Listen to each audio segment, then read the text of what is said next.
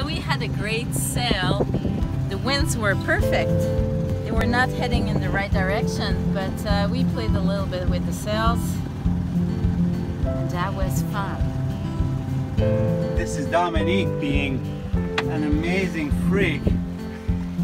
Daughter of the wind, she's been called. Because here she is, she's doing a wing to wing, and is doing an awesome job. What speed did you get us at? 5.2. We're slower now. What were we doing? 4.6, which is good. No engine, just the wind. This is so cool. Here is Tom getting ready to prepare lunch. And I will make us some, I think I'm going to make us a sort of a, what I call green eggs and ham, which is, we have some ham and put some cilantro on the eggs, they become green. It's Dr. Seuss' book. That's right, that's right. We crossed the Albemarle Sound. We're in North Carolina.